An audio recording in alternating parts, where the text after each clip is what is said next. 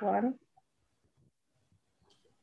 Good morning, everybody, and welcome to the first session. I hope you enjoyed the video showing kind of what the research funding agencies have done. This morning, we are looking at the role of research funders in promoting gender equality, thinking about the achievements and the next step. And I'm really pleased that we have such a great panel here today to talk about what they've been doing and what their thoughts are in terms of research funders.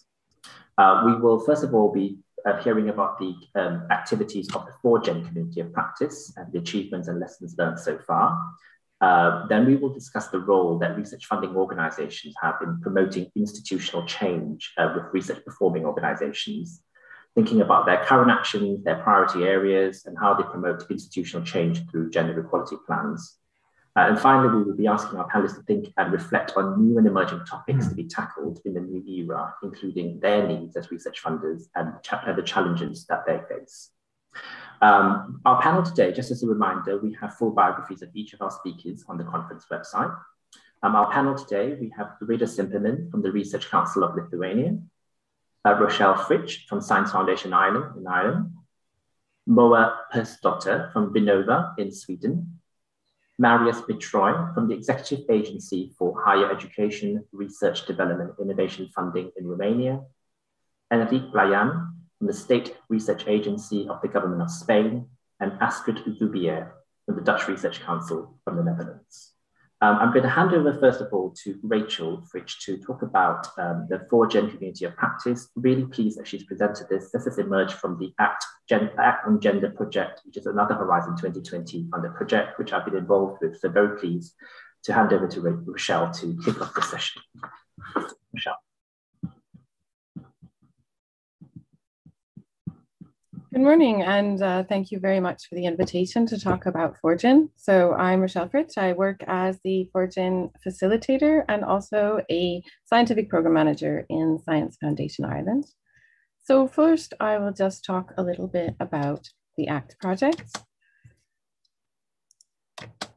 So FORGEN is part of the ACT project, which is a Horizon 2020 project that focuses on developing and promoting communities of practice to advance knowledge, collaboration, collaborative learning, institutional change, and gender equality in the European research area. And the ACT project actually developed these 8 different communities of practice in different subject areas and in different regional areas within Europe. So FORGEN is focusing on funding organizations. So what is the FORGEN Community of Practice? Well, we're a community supporting knowledge sharing and best practice within research and funding, within research and innovation funding agencies.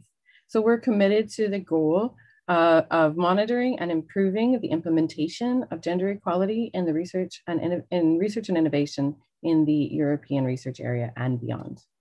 So we're bringing together gender equality practitioners in funders to promote knowledge sharing and best practice. And we have members from a range of different funders throughout Europe and beyond. And you can see there's a wide variety there in the logos.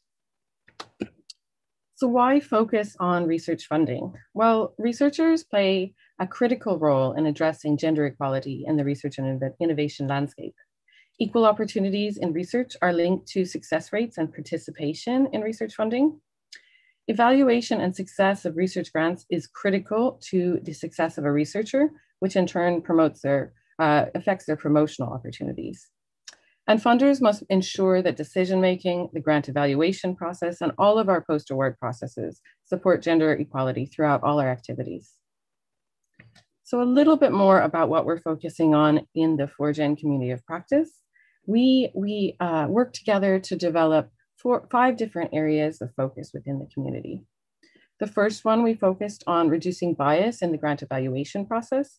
That's part of our core business as research funders and is a really important component of the community.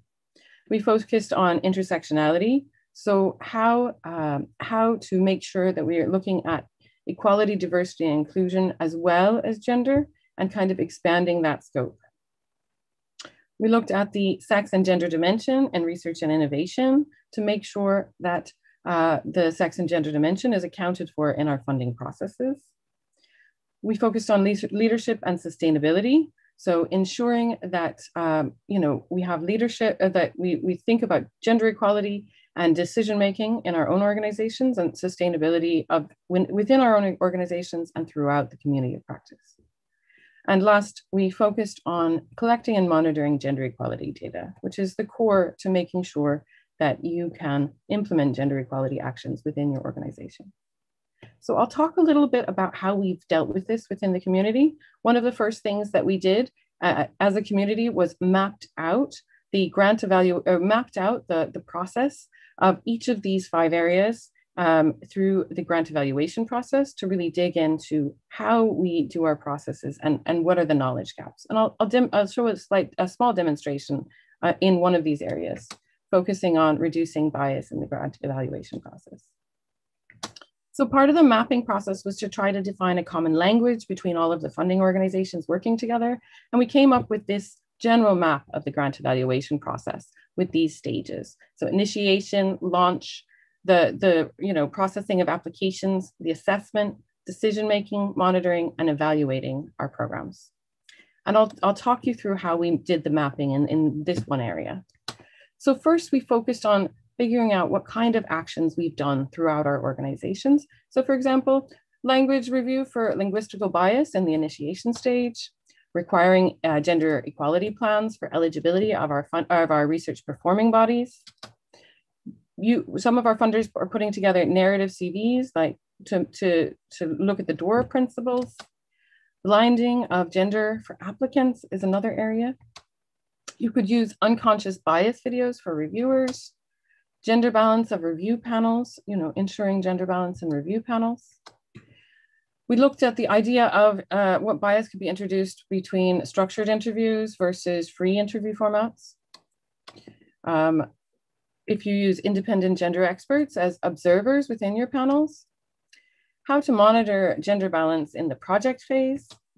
And then on top of that, this is only a small portion of what was our brainstorming and where we figured out, but we looked at also the knowledge gaps that we had, and we focused on those. So when we looked at reducing bias in the grant evaluation process, one of the knowledge gaps we did find while working together is around narrative CVs, which a lot of research funders are introducing. But this new method to evaluate researchers has an unknown bias. It's never been really focused on before. So this work led to a workshop in collaboration with the DORA funders group at looking at the way we can assess researchers. This workshop is planned for the end of September, and it's open to all funding agencies. And we're going to focus on the potential bias of narrative CVs and how we might mitigate these. And we're going to have experts in the field of bias and how to evaluate people. So that's one output that's going to happen very soon. And we'd love all of the funders around Europe to join us. We'll be sending out some invitations. Another area of focus was the sex and gender dimension in research. And here, the working group has focused on gathering practices from members. They looked at common successes and challenges and have found gaps in the knowledge. And solutions to these gaps in the knowledge will be the focus of a workshop in September with Professor Londa Scheibinger. And that workshop is on the 21st of September, and it will also be open to all funding agencies.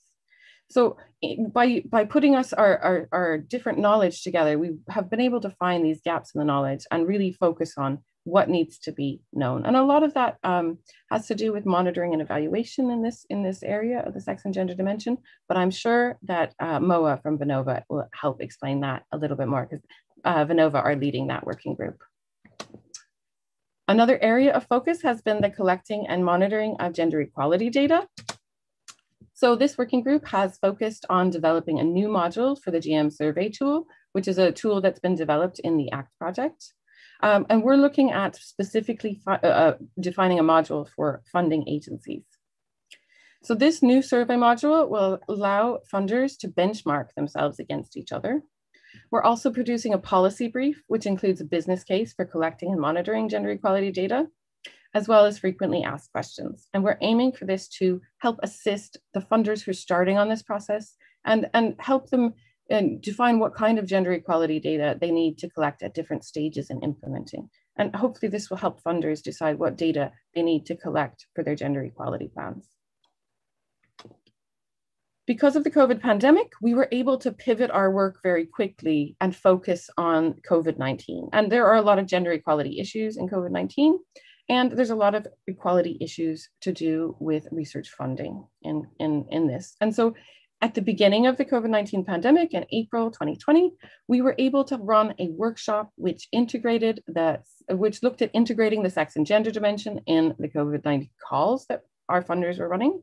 We also looked at the potential effects of the COVID-19 pandemic on our research communities and how we might potentially mitigate this bias.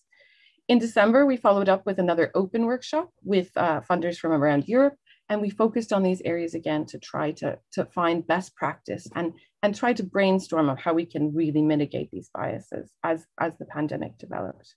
And we have we had some really good actions that could be implemented, and we feel that we could work together more on this. So what's the benefit of working within a community of practice? Well, you have a strong network of international practitioners working on a common goal together. So in this case, gender equality and research funding.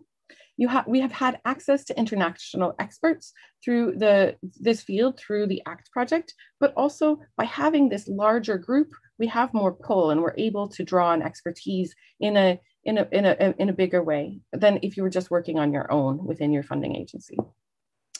We've been able to develop a common understanding and language around gender equality and research funding, as well as sharing on the ground practice in what we're doing on the ground. So sometimes when we talk about policies, you're talking at a very high level, but the devil is in the detail when it comes to bias. So actually talking to colleagues, you find out that some of the on the ground practices are quite specific, and that's really important for gender equality.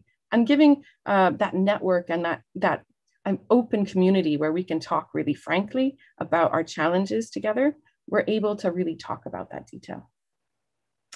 In addition, we've been able to rapidly adapt to the COVID-19 pandemic, upcoming emerging issues. And that's been really beneficial for our members. So what's next? Well, we're coming to the end of the ACT project, and we need to look for new opportunities for the community to move on. And we'd love to scale up by adding new members and move on in Europe and work with a bigger group. We could expand the areas of focus. We had a limited amount of time in the FORGEN project, so we didn't get to do everything that we wanted to. So for example, I think specific support for funders in developing gender equality plans. We've looked at the different areas, but not combined that into specific guidance. We didn't have an opportunity to work on gender-based violence, but that's a really important topic. And also, we have the bigger scope of looking at all monitoring and evaluation of gender equality actions and gender equality plans is something that is a bigger topic that hadn't been tackled. So those are some ideas for what's next. And I just want to say thank you for the opportunity to talk about the FORGEN Community of Practice. The website is there. And of course, we're funded by the Horizon 2020 program of research and innovation as part of the ACT project. Thank you, Rochelle. Rochelle, perfect to be Rochelle. I was just going to say, thank you very much for that quick overview of the FORGEN project. It's so great to see how much has developed since the start of the ACT project. I think like all European projects, we've been delayed because of COVID-19, and it's great to see how much has emerged. I'm really pleased to hear that you're looking at inviting research funders from across Europe to join the various workshops. So please, we'll be very interested in learning more about how that progresses. And I think you reflected, on the importance of these communities of practice. One of the things that we discussed yesterday was the importance of kind of EU level discussion, kind of mutual exchange and cross learning from each other. And also really pleased to see kind of thinking about upcoming topics around gender-based violence. I think we had initial discussions yesterday about the role that we need to play in terms of ensuring the safety of our researchers, as we think about mobility, as we send, young researchers across Europe, across the world, and making sure that we have safe spaces for people to work. So thank you very much for that overview. I'm going to move now into kind of having kind of initial thoughts from each of our panelists about the role of research funding organizations in promoting institutional change around gender equality. And here I'm going to turn to Reda Cimmperman first from the Research Council of Lithuania. Reda.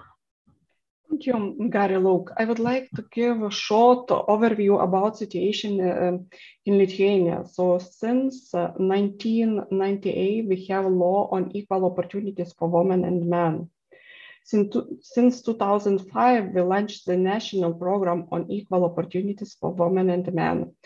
It calls for 4 5-year projects. And in 2008, strategy of women's and men's equal opportunities in science appeared. And in 2011-13, we implemented the national project promotions of gender equality in science. On ground of the project results, we update the strategy of women's and men's equal opportunities in science. And in 2015, a recommendation for ensuring equal opportunities for men and women in Lithuania science and study institution were prepared. And in 2016, law on the approval, entry into force and implementation of the labor code appeared. Here we have an article on employee gender equality and non-discrimination on other grounds. And now I briefly will tell about the Research Council of Lithuania, which has been founded in 1991 to fulfill the role of an expert institution tracking the challenges of science development on national level. Exactly today, we are celebrating 30th anniversary. So, and since 2007, the Research Council of Lithuania has been committed to be the main research funding body that provides competition-based funding for the research in Lithuania. Another important our task is related to science advice. The Council has served as an advisory body on research policy to Lithuania Parliament and the government. The Council also takes responsibility for the fostering transnational and international cooperation in research and innovation by supporting bilateral programs as well as participation in EU framework programs. So currently, we are discussing preparation of gender equality plan very intensely.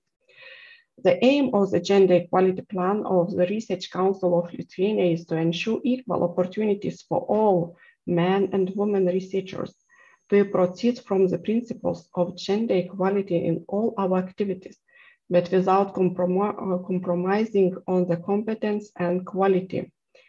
We wish to support researchers in Lithuania in respectively of gender, as well as sexual orientation, nationality, age, and other individual characteristics, and believe that research will be benefit to society the most if the background of researchers involved in conducting research is as diverse as possible, and if the aspect of the gender has also been taken into account. The current stage of the gender equality in Lithuania has not reached the equality of men and women in terms of their position and opportunities. There exists a great gender imbalance across academic position, and the proportion of women in decision-making bodies regarding the research policy is modest still. And considerably more men apply for and receive grants than women. In order to improve the indicators of gender equality, it's imperative to take the issue systematically. The aim of the Research Council of Lithuania is to pay more attention to the aspects of the gender in all our activities. Research Council proceeding from the activities and the possibilities to improve the status of gender equality. We have 5 main objectives which we for the next time of period 2021-2027. So it will be raising gender awareness among the employees and among the members of the panels and members of the council, adhering the principles of equal treatment, improving gender balance among the members of the panels, committees, and among the reviewers, improving gender balance of the applicants and recipients of the research grants, awards, and funding, and of course, implementing a gender-sensitive communication strategy. As well, last year, the Research Council of Lithuania, UNESCO, and DREAM Project organized online meeting of new consultation group based in Lithuania, which brings together research and innovation system experts. The experts examined the self-assessment requirements under the UNESCO recommendations for science and scientific researchers.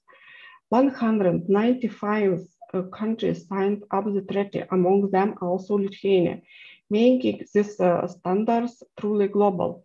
The treaty covers all principles of responsible research, ethic, open science, team education, public engagement, and gender equality. It was a good opportunity to ask ourselves questions about Lithuania's science now and in the future. And it's a great occasion to reflect and uncover what is done well and should be emphasized into the first our gender equality plan of Research Council of Lithuania.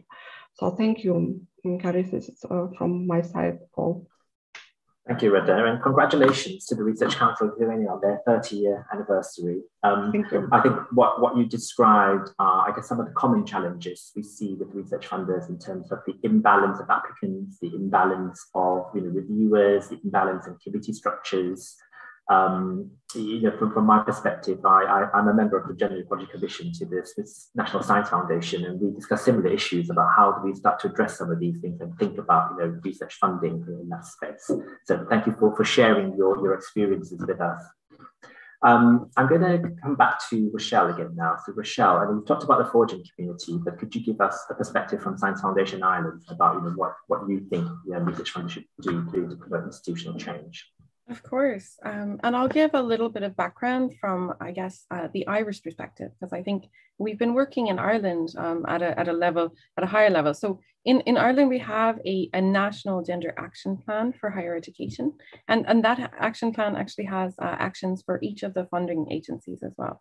And one of the things that we found has worked really well is to have that action plan, and then one of the major actions was to introduce an eligibility criteria for all research performing bodies that we fund to have an Athena Swan certification in a specific timeline. So I guess a little bit of background, Athena Swan would be kind of similar to having a gender equality plan. It's a little bit more robust process than just a simple gender equality plan, as it's evaluated by international experts. And if the institutions have a robust enough plan, they can actually get a bronze award. So all of the funding agencies within Ireland, all the major ones, SFI, IRC, the HRB, which is the Health Research Board, the EPA, the Environmental Protection Agency, all of us require our research performing bodies to have a Athena Swan qualification, a bronze and a silver in a specific timeline. And that started back in 2015. It really was a big movement that drove institutional change within the universities and other research performing bodies. As a funder, sometimes we can't reach in and change culture. And we found this is one of the most effective ways that's changed culture. So as a funder, we have a special area of privilege because we can actually affect the eligibility requirements of our research performing bodies. So we were thinking in future, we could do the same thing if we required specific types of policies around sexual harassment or harassment and bullying. That's a way that we could use that in future. Another area that we've been focusing on is really looking at our portfolio and seeing if different programs have an imbalance of either gender balance in the applicants or at the award stage. And we've been specifically focusing on developing gender actions to either target the number of women applying to the calls and the number of women being successful within the calls. And we've actually launched a new call called the Frontiers for the Future program, where we worked on both of those. From analyzing the data from previous calls, we realized we had an issue with both application rates and success rates. So to encourage women to apply, we really looked at our language and we developed our language within the call to make sure it was gender neutral. And then we made sure to promote the call and make sure that the community understood that we were looking for strong women candidates. We actually got an increased application rate from our previous calls from about 20% to 36% women, which is the amount of women in the pool, our potential applicant pool in Ireland. In addition to this, we included an action where if the final scores were tied, we would advance the women before the men. But all of the applicants were put through the same rigorous evaluation process. If you looked at the success rates of our previous calls compared to the Frontiers for the Future call, we had about 21% successful applicants who were women in the previous calls. And in this call, we had 45% of the awards to women. So these are some strong actions that we've been working on, and just a brief taster of how a funder can really affect change within the research community and in the country you're working in.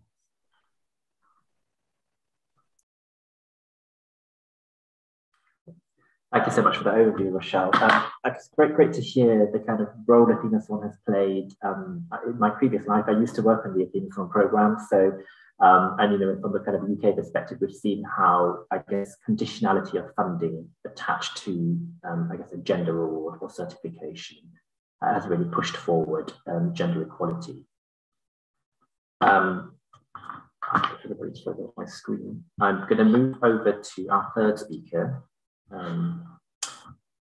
Apologies, I think my internet connection dropped there slightly, so I'm not sure if I dropped out of screen. So I was saying, I'm going to move over to our third speaker now, who is Moa Persdotter from Vinnova. Moa, can I hand over to you, please? Thank you, and good morning, everyone. Yes, my name is Moa Persdotter, and I work as a program administrator within gender equality and AI at Vinnova. And Vinnova is the Swedish innovation agency.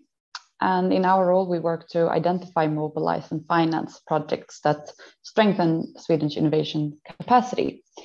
And in that work, we finance around 3 billion annually in innovation and applied research. So in this work, gender equality is, of course, a critical work. And we have a core team, which I am a part of at Vinnova, working with gender equality and making sure that this is a part of our definition of sustainable innovations. And what we mean with that is that we are fostering collaboration between all sectors and making sure that or at least trying to make sure that we have an equal number of women and men regarding applicants, but also that we divide the financing and the funds that we promote in the research innovation area across both women and men fields. And right now we are trying to create a new framework at Vinnova, because we are working with gender mainstreaming our whole core process, from communication regarding our calls and our criteria to how we put together assessment boards, both regarding having equal assessment boards teams, but also regarding having gender expertise in these boards, and then also regarding the evaluations. But since the Swedish government has put a lot of effort in trying not just to focus on gender equality, but also at diversity, this is something that we have on our table right now, and it's also part of the Agenda 2030 framework. So we are also working on a new gender equality action plan according to the updated mandate and assignment from the Swedish government. And it is hard to work with gender equality, and it's even harder to broaden the perspective regarding diversity and inclusion. But with that said, it's also very important, and it's a task that we take on very seriously, and that it's a need to have this integrated in the research and innovation. So what we do at Vinnova, we are trying to be part of the institutional change by fixing the knowledge and working with different toolbox that we can promote to our funded projects, so that they can work with a norm critical innovation process within the projects. And by so, we ensure that we get diversity, not just within the team, but within the fields of innovation and who the innovations are made for.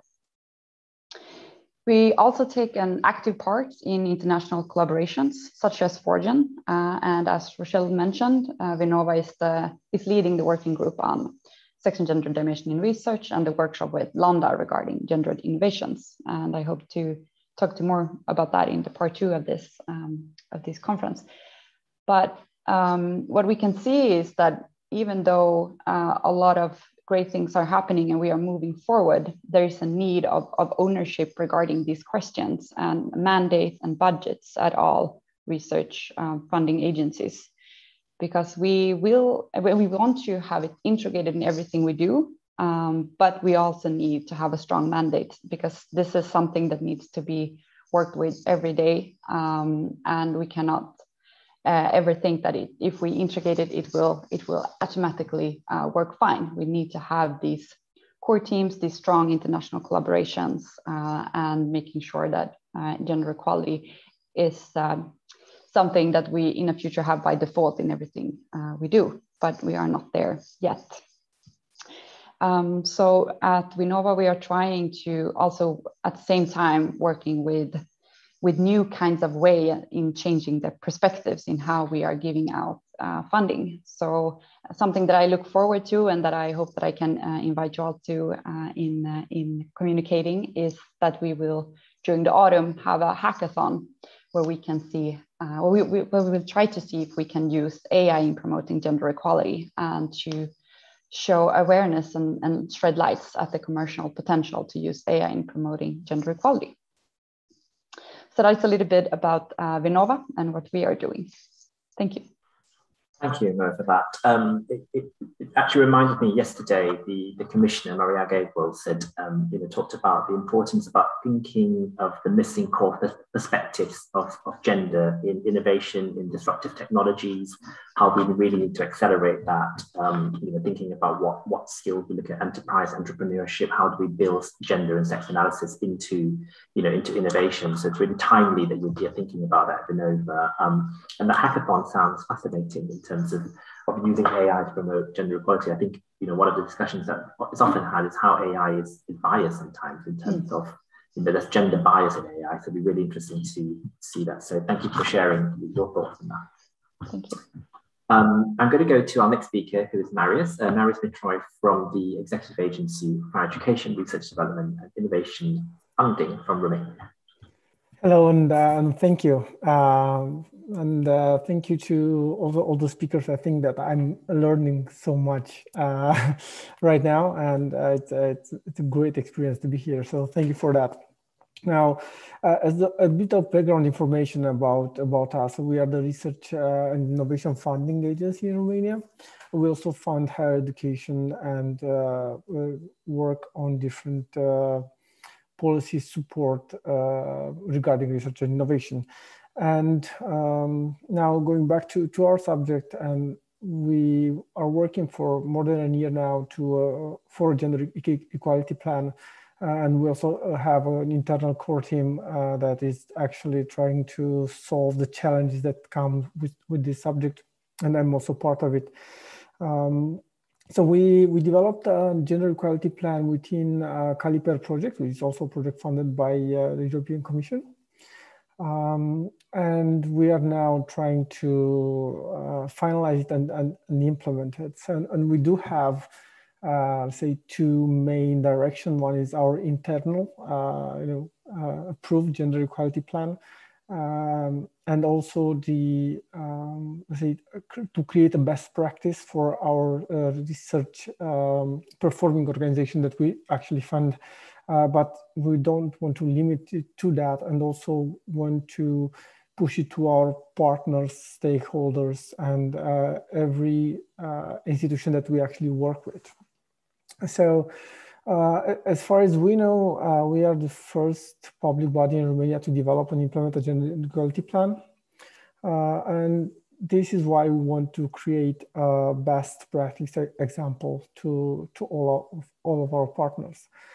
Now we are kind of lucky because we don't have strong issues within our organization, but on the other part, we do have a challenge. This is a challenge itself because since people have a hard time understanding the long-term benefits of this kind of initiative, just because they don't face it on day-by-day basis.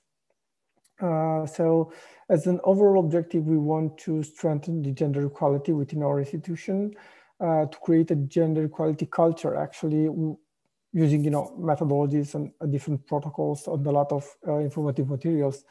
But the overall end is to foster the gender equality mindset within our stakeholders and the main people that we fund.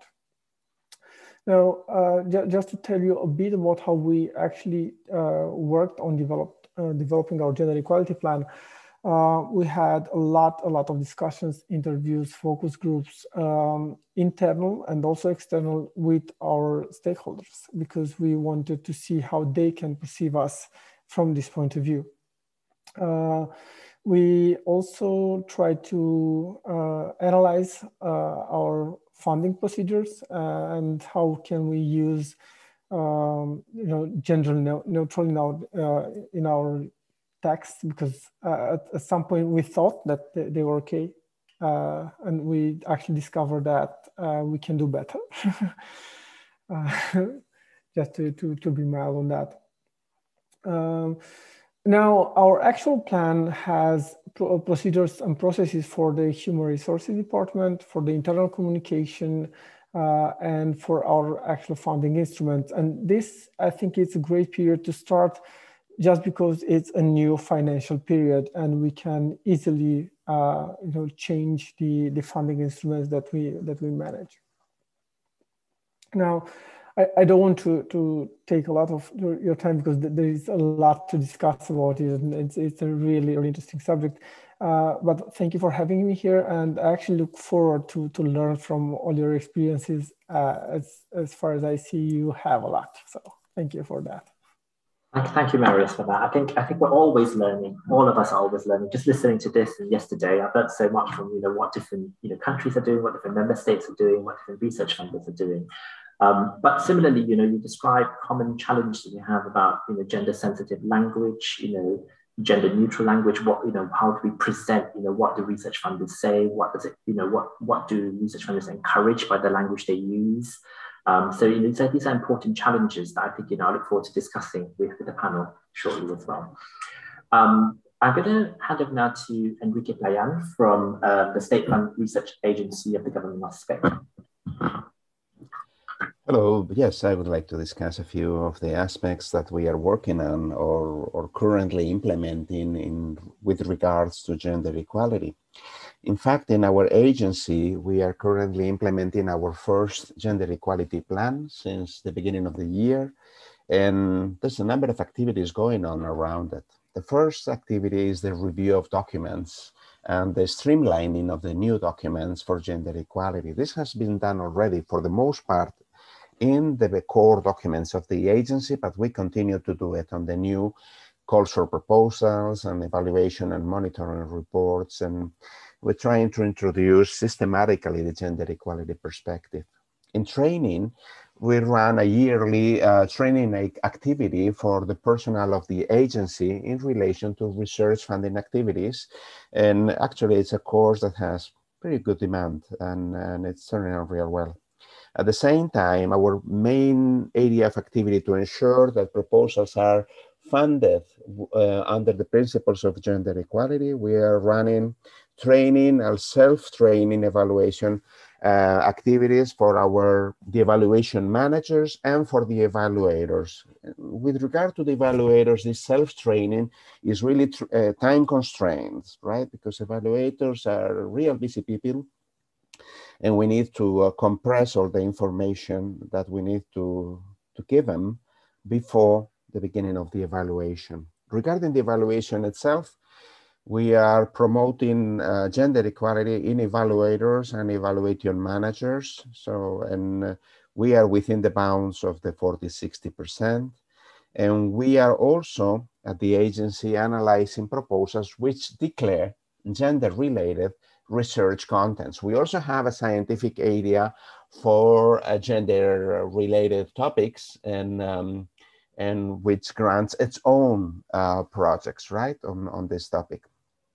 And regarding reporting, we do reporting on gender participation, gender funding, and disaggregated data on sex for participation and leadership in our grants. And we're publishing reports with gender disaggregated data on the resolution of the main calls for proposals. And that is, in a nutshell, what we're currently doing. Over to you, Gary.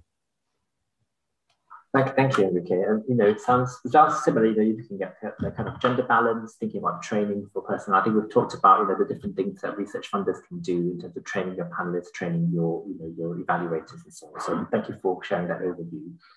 And lastly but not least, for this first bit, Astrid. I'm going to hand over to you, to Astrid Zuubier from the Dutch Research Council. Yes, thank you, Gary. And thank you for the invitation to present what we are doing at NWO in the Netherlands. I'm the last one, and lots of things have already been said. We also do lots of things on gender mainstreaming. So we have screened the whole process, and but I only have 3 minutes, so I will just focus on a few aspects on our core process, on a national level, and on the target groups. What we do on our core process, we are an RFO. So what we do is evaluation of research and researchers, and we are just about to finish the production of a training against bias, and then it's biased. Not gender bias, but bias. I mean, our focus is the broad diversity range of diversity aspects. So it's about seniority, about sex, gender, about disabilities, about ethnicity, etc. So we take it all in, and the training we developed is against bias. The training consists of a video, and the video is actually part of the training. All our policy members are at this moment being trained, and this is going to be mandatory to be able to guide a grant or an evaluation committee. So all our policy officers have to have followed this training. And also the video is used as a training tool to all our committee members and the referees we ask to evaluate research. So we really implement this video in our system. And I think what is also nice to mention is that we are going to use the trainer principle, because we think that, but we are convinced that bias training and knowledge about preventing bias is a critical knowledge for us as evaluators of research. So we really want to internalize this knowledge, and I'm going to be a trainer myself, and I am going to train in the future all the policy officers, and in that way we also will deepen our knowledge on this. So this is one aspect I would like to present here as hopefully a good practice. Then on the national level, we have since September last year, we have a national action plan on diversity and inclusion in higher education and research. And with the plan, there's also a committee, and this committee is composed in a very, very diverse way. So you can think of any diversity aspect, it's represented in this committee. And it's really useful because when we have we all the time have themes and questions, and we can use this committee to think with us. What do you think? And it's really very rich in ideas, and it prevents our tunnel vision. And I think from a national point, it's also nice to know that to develop this national action plan, we have formed a national coalition of the most important partners, and that's also very nice to have, to know the people at the universities, the RFOs, but also in education, for intervention, for instance. Now, at this moment, this committee is looking at data and monitoring on a national level, because we need the data. We are hungry for data on diversity in science. And they have just published a guide for Dutch RFOs and RPOs to develop a gender equality plan. So there's some cohesion in how the way we are going to develop those plans in the Netherlands, thanks to this committee. And also in the part of this plan is that we as an RFO are going to look into the pros and cons of Tina's Swan Charter. So we're going to do this in the future. It's part of the plan. So this is on the national level. And then to end this very short presentation, I would like to look at the target groups we focus on at the moment. And these are two target groups, women in STEM and Dutch researchers with a migration background. For women in STEM, we have we now have on a yearly basis extra positions in our talent program. So just to enrich the system, because we lack, you know, there are already too few female students in STEM. So we really have to enrich the academic scenery, and so we have extra positions for junior researchers, and hopefully they stay in research. And then in June we have broadcasted a series of webinars for women in STEM about barriers they engage. And we had 400, we are a small country, and we had 400 people who actually watched the webinar. So it was, we think it was a success. We're going to repeat it. We have prizes for diversity.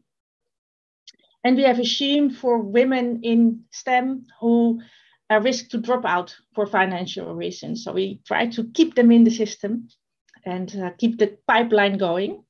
That is for the women in STEM. And then for the migration background, we are about to launch a call, especially for Dutch researchers, junior researchers with a migration background. We have a scheme for fugitive researchers, so researchers who now live in the Netherlands but have fled from their home countries. And the reactions to this program is great. The researchers in the Netherlands, they feel that with hiring such a researcher from those countries, they really get new perspectives and they fit well in the team. And it's a really positive experience to have this program. And then last but not least, next year we're going to launch a call for universities to enable them to do research about how they can provide an environment for people with a migration background to feel at home in their universities. So this is quite new. So it is about research, but it's a very applied way of research. And it's really the research that universities have to do together. So they need to turn in an application with at least one other university.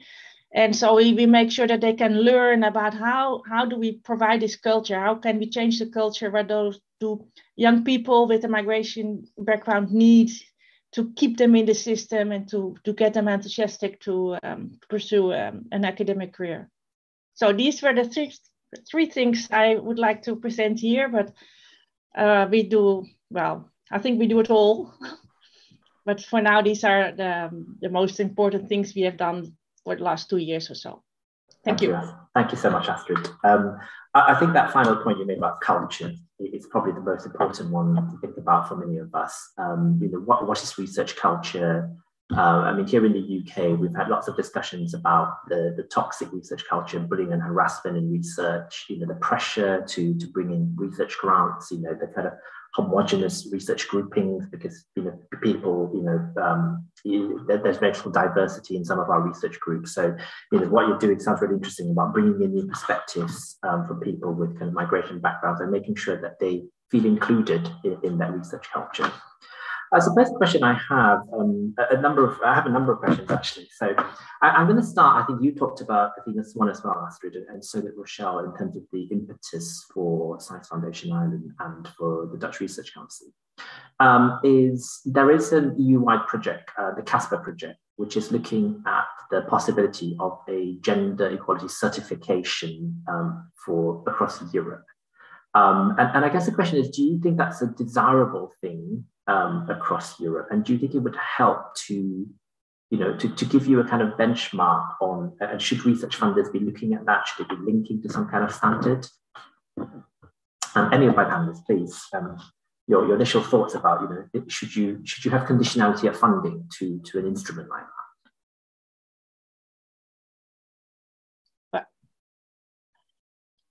We are about to start thinking about those kind of instruments, so it's quite hard to say anything what I've really thought through. But I guess that Rochelle can, in Ireland, there's more experience with those kinds of schemes. So maybe Rochelle can give can elaborate on this.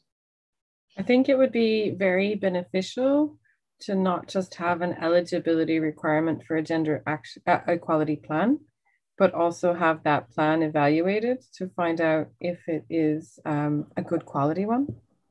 And I mean, the Athena Swan initiative is a way to do that. I guess from an implementation point of view, it would be really great to have a common way to evaluate how successful those plans are being implemented. So not just having a plan, but making sure that you see impact. We don't want these gender equality plans that are mandatory for eligibility for research funding and Horizon Europe to be a tick box exercise.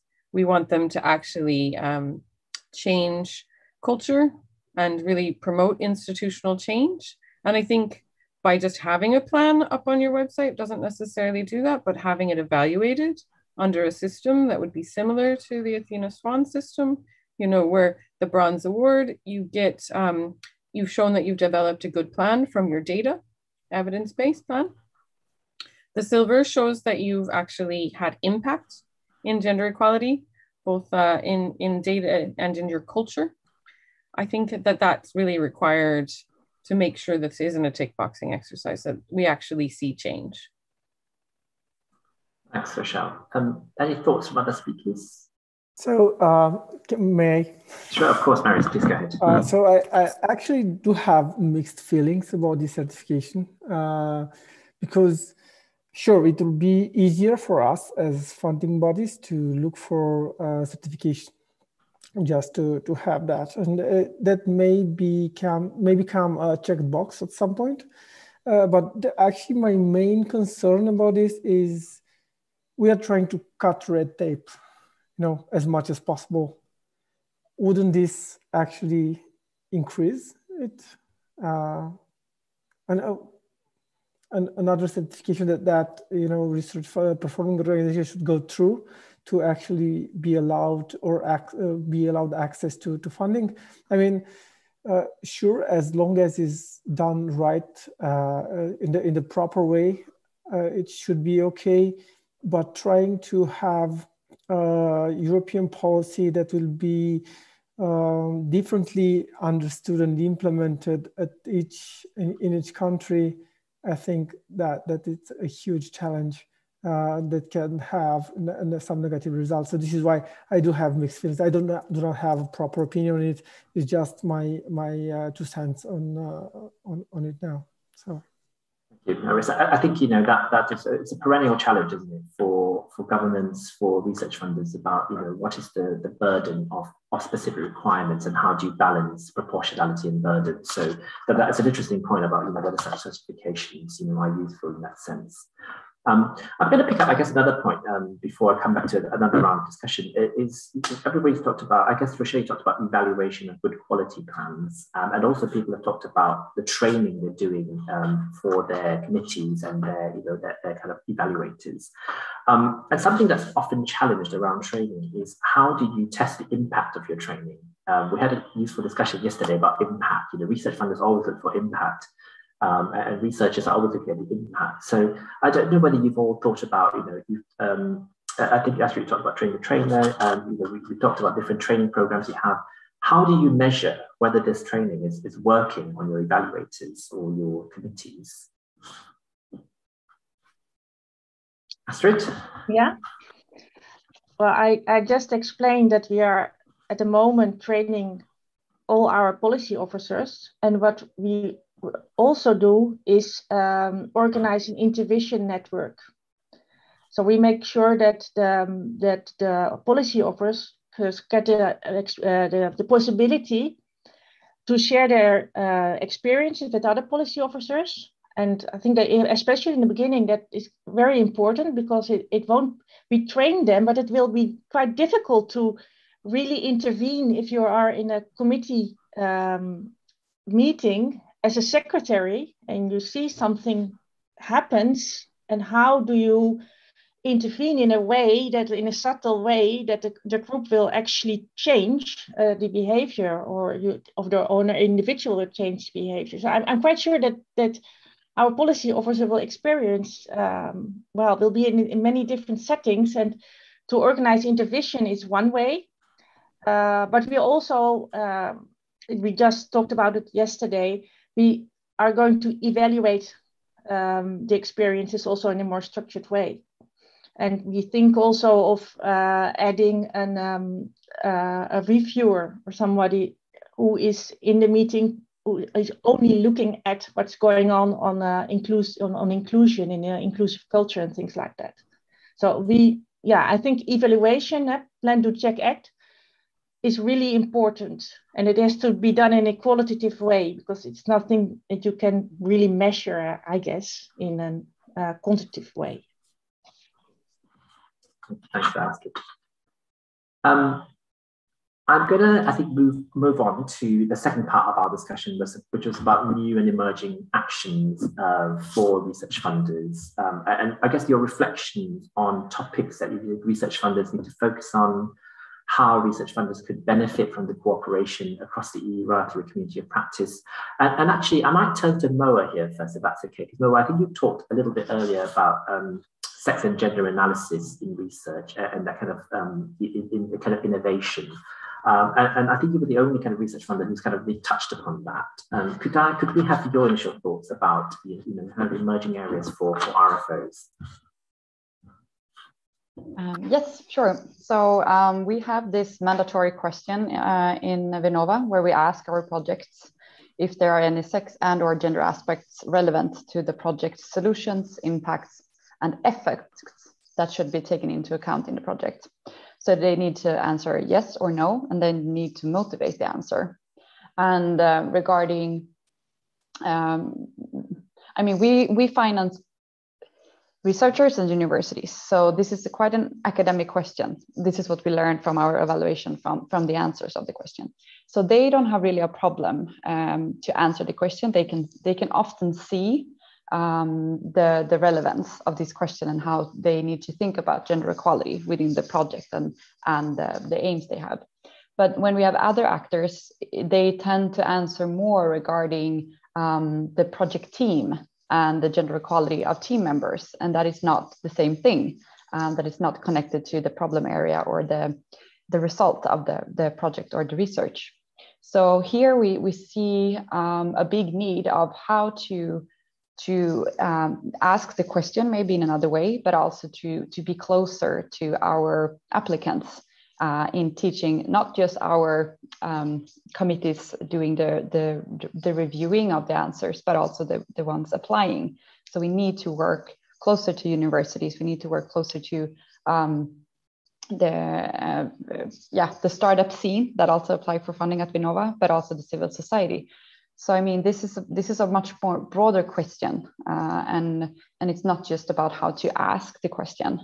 And I think that one of the most valuable things is these kind of collaborations where we can work internationally, but also to see how can we show the importance and the effects. How can we give examples of why it's so important to integrate this in research? And we have been at Vinnova, we have been funding, instead of funding prototypes, we have been funding prototypes that are projects that are trying to provoke in showing if you are not designing products or services for a non-critical perspective, then you will leave a lot of people in the society behind by doing so. So that is maybe a better example or a better way in starting the discussion to show this, but it's always hard. But that was also something that we could see in the FORGEN work when we asked the other funding agencies that they have the same problem with the question and the application phase and the evaluation, that how should we understand the answers? What is a good answer to a question like that? And what should be our, so to say, level of acceptance? Because if you would ask maybe an institution that are focusing only on gender equality, where everyone is gender experts, maybe they would say that the answers that we get in from Vinnova is not enough. It's not the level that they would accept. But what is our role here as an innovation funding agency? What can we accept? So I think it's again, as I said before, we need to continue despite progress. We need continued efforts. Continued efforts are needed, and we need to strengthen the ownership mandate and budgets regarding these questions at our funding agencies. Thanks, the prototypes. I like that. I love that phrase.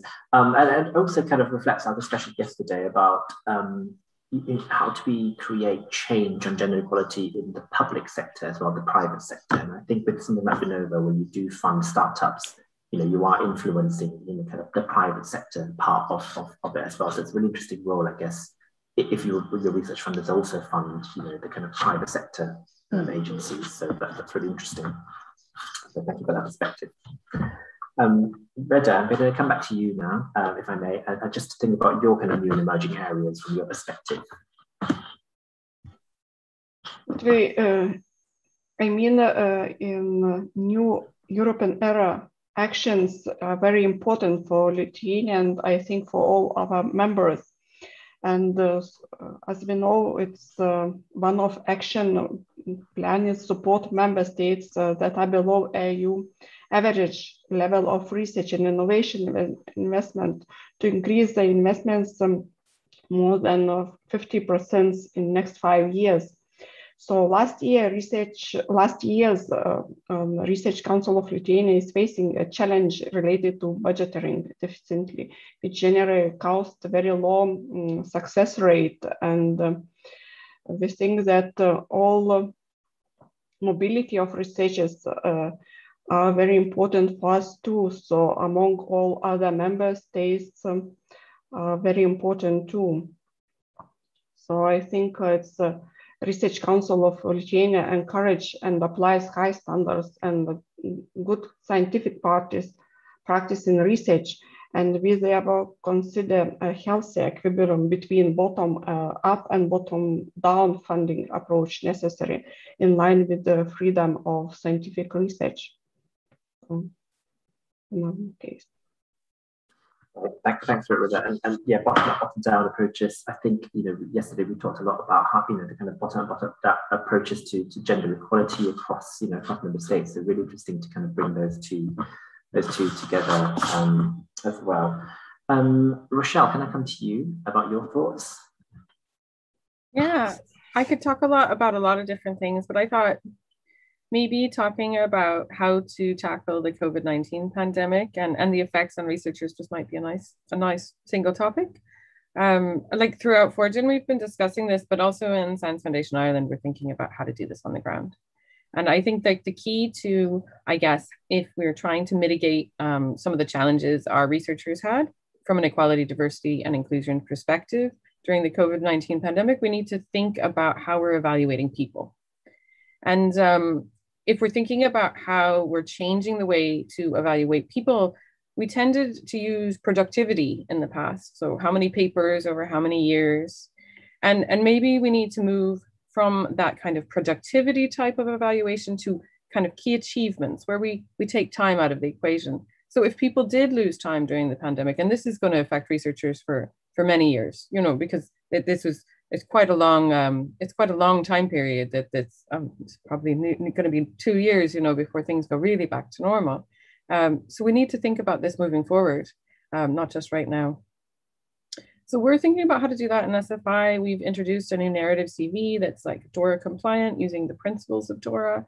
The idea is to look at key achievements of researchers, not just publications or H-index. We've been implementing DORA for the DORA principles for a while, but this is our latest iteration. The idea is to look at a wide breadth of achievements. So, contributions to the development of knowledge, not just publications, but maybe open access data sets or patents and those sorts of things. The contribution to society and the economy. So what kind of impacts they've had in the past and what achievements they had for working for society and the economy. What key achievements have our researchers had in developing individuals? Mentorship, working on equality, diversity, inclusion within their own research group, contributions to the greater research community. So what type of work and achievements have they done in that? And this widens the definition of excellence of research to not just be about producing papers, but producing excellent individuals, impactful research, a really well-rounded type. And we think this will help complement the work in mitigating all the bias that could occur because of the pandemic. And we think it's a nice way to implement something that might help with this.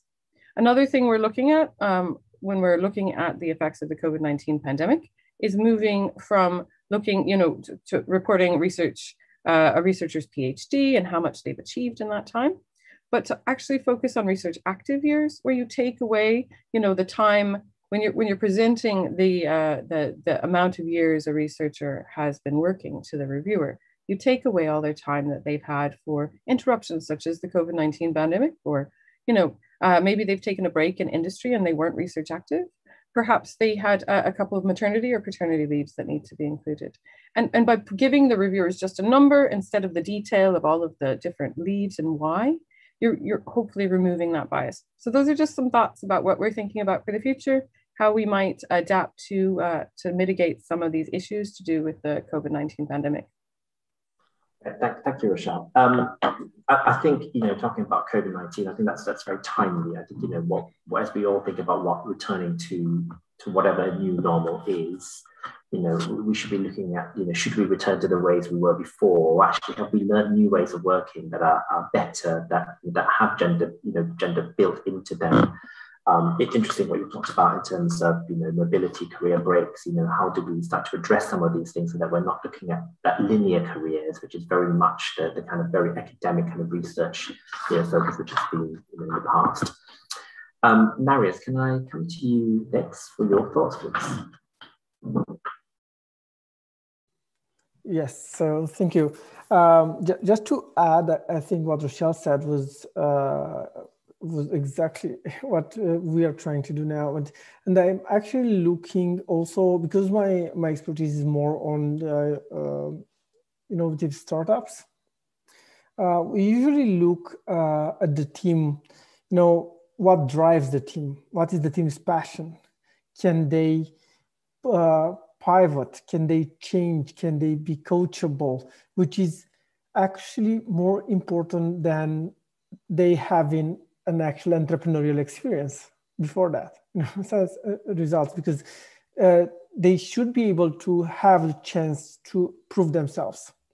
So I think this is great, and I would actually love to see all the evaluation criteria shift from published papers to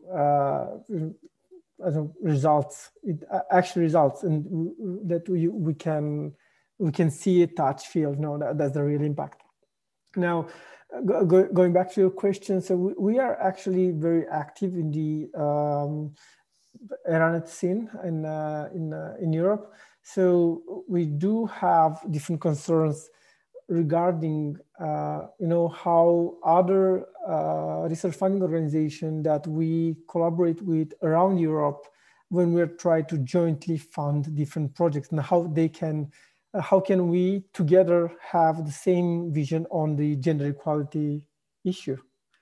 And this will be probably soon a challenge that we will all have to tackle in some way or another. And I think that having these discussions and having these meetings will help us creating the trust that we need to be able to, create a seamless experience for our stakeholders, because they will be affected in the end about our decision will definitely impact the research funding in the next period.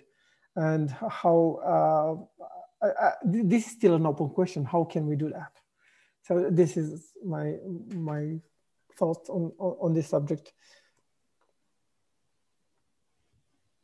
Anything else on mute there? Thanks, Marius, for that. I think I think it's interesting you talked about what drives teams. How can we develop researchers rather than always thinking about published papers, what people have done in the past. I really like that kind of idea of thinking ahead, the future, rather than always looking backwards, and thinking about real impact. So, thank you for those thoughts. Enrique, can I come to you? Sure. Well, we for the future, the first thing we need to do is to move our gender analysis from a strategic informal group into a gender equality unit. And we haven't done it so, but that should be ready in a couple of years. Then, being a science funding organization, we're currently using the scientific method to analyze some of our measures.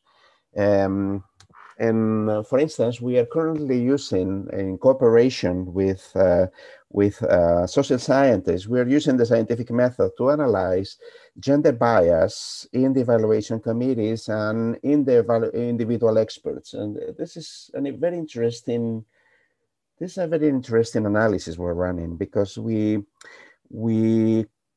commonly see that the success rate is a bit higher for men than for women. And we're trying to deepen into why this happens, right? And there's a number of reasons for that could lead to this result. And of course, gender bias is one of the candidates. And we're trying to deepen into this.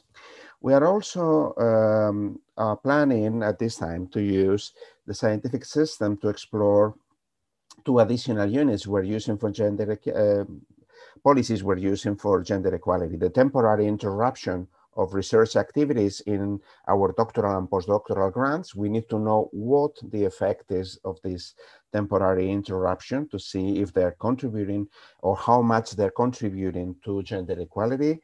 And also the same for the extension period in the extension in the period to document scientific merit in our curricula, right? For instance, if there's been a maternity-paternity leave, we increase, say, 1 year in this period when, for which scientists need to document merit in order to apply for a grant, right? So we need to analyze if that extension of the period is having the effect that we have designed it for.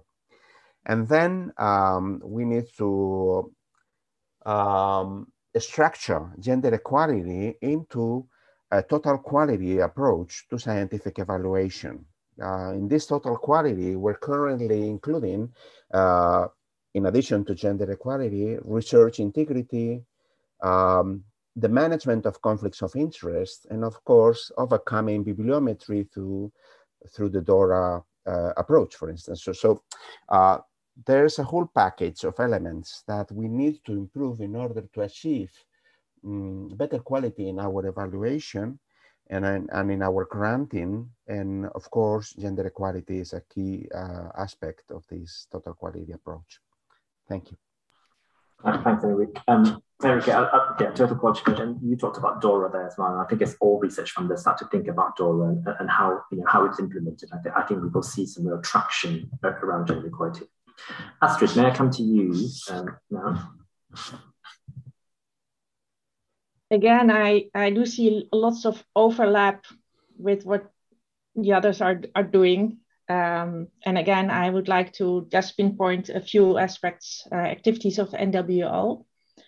I think, first of all, it's good to mention that in the Netherlands, the RFO, together with NWO and some other parties, have introduced a plan called Reward and, what is it? Recognition and Reward. And this is a plan to to get let's say to change the culture and the system, this academic system, sorry, and to get diversification in career paths. So that a researcher doesn't necessarily have to be a good board member and a good researcher and a good teacher and a good leader and a good manager, so that people have different ways in which they can develop. And together, again, of course, that will supply diversity, because then at a higher level, people will have diverse competences. Sorry, I need to talk a little bit slower. So this plan, it's called Recognition and Reward. Maybe for you, can be inspirational to look at the way we plan to do it in the Netherlands, let's say. But that's already published, so this is not about the future. And the thing I would like to address is communication.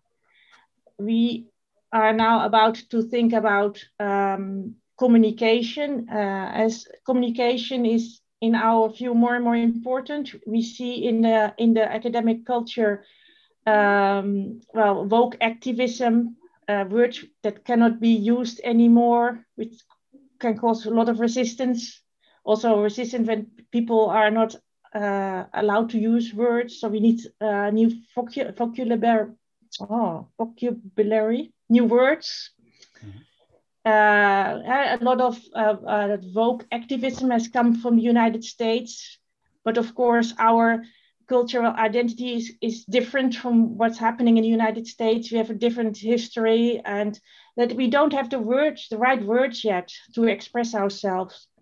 And it's quite explosive, as you all read the papers. So we look at communication in that sense, how it's used in social media, and how we can find the nuance to meet each other again. So in that way, intimidation, harassment, activism, language is very important. So we look at that. And then also we organize evaluation committee meetings. And we also look into language, inclusive language. How can we prevent silencing? So how can we make sure that everybody feels the room to speak up and to speak out? And also, well, I'm not a native English speaker, but most of our meetings are done in a language which is not the mother tongue of the members. And that can also be, language is so important if you really want to understand each other. So we're also going to look into how can we make sure that the main language which is used in the meeting is the language all of the members speak at a good enough level, things like that. So language. Also, we look at ways to make sure that people with, for instance, hearing problems or people who can't see, that they can join in an appropriate way. So it's all about communication. And also, what I already mentioned is how do you communicate as a policy officer in a meeting in a way that you can influence the people, the group dynamic, in a way that the culture stays inclusive. So it's all about communication, and also how we communicate our message within our organization, and how we can make sure that all our employees are going to be ambassadors of our diversity inclusion policy. So communication is a big topic now for us. So, and then towards target groups, we understand more and more that it's all about what's really important is first generation students and researchers who come from a background with a low social economic status. So we're going to try and see how we can understand that better, and at the same time move away from target groups, to move away from identity politics, to stay out of the danger area a bit, but really focus on the exclusion mechanisms behind which we try to target. So we try to understand that even better, especially now that identity becomes more and more important, but also sometimes in a way that we don't think it's constructive, good for the inclusive culture. So I think that those 2 points I would like to put on the table here. Thank you. Thank you, Astrid. Really interesting. You talked about, kind of disabled people and how do we engage them. I like the fact that we're thinking about the kind of broader diversity. One of the first things I had to do in lockdown was to work with our Disabled Students Commission here in the UK, and we had to have Zoom meetings. I had to learn so much about, we had 2 sign language interpreters captioning, working out that students who were neurodiverse found it very hard to follow the chat and follow the screen. So how do we integrate all that? How do we learn from all of that? So I'm really pleased to see that kind of broad diversity. I'm going to ask one quick final question because I have 2 minutes left, but that question has come up in the chat a number of times. And that is that in terms of, it's great to see all the work that research funders are doing. But we often see that women in universities are given heavier teaching loads, have to do more pastoral care, not encouraged to apply for research. So really, we're excluding a whole group of women who are not encouraged, I suppose, or put forward to apply for research. I guess a really quick question from the final thoughts really is, what can research funders do to try and reach these people who are not encouraged to apply because of the way institutional research culture excludes them? Rochelle, I think your mic's just gone on, so yeah. I can start. Well, I think there's a few things that we can do. One of the things is to try to change the culture in the institutions by making, some mandatory eligibility criteria of a gender equality action plan that's going to be monitored for impact. That's one way we can reach in. Another way you could reach in is actually to incentivize the universities to find applicants from minority groups. So we did this in one of our calls a number of years ago. It was a call called our Starting Investigator Grant. So we found that there were only 20% women applying, but we know that the postdocs, which is the applicant pool, are about 50% women. So that was an issue. How we made a specific action to address that. We in the original call, you could have 6 applicants from each institution. With the gender action, you were allowed 6 applicants from each institution, and only 6 of them could be men. So when we brought this to the universities, we found that we changed from about 20% application to women to 50%. And in that way, we encourage the universities to put forward these applicants. We encourage them to find the great women within their universities to put forward. And actually the success rates were then, we had about 50-50 men and women in the awards as well. So we moved from about 20% to 50%, and we thought that really good impact. So there are ways to do it, not just culture. I don't see anybody else's mic on, and it's now 11 o'clock Central European time. So thank you to my panel really for talking about all the great work you're doing, in your different research funding organizations, how you're encouraging real thinking and change in terms of gender equality, learning from each other. I think, as we're always learning, and I've learned so much today and so many new ideas. And thank you, Rochelle, for talking about the FORGEN Community of Practice as well. I think, as research funders, it sounds fantastic to bring together to kind of continue the shared learning, shared discussion, dialogue. I really look forward to hearing more about how that progresses. I guess from my perspective, having been involved in the ACT project as well, it's great to see, the kind of impact and outcome of it. So thank you to my panelists for taking the time to join us today.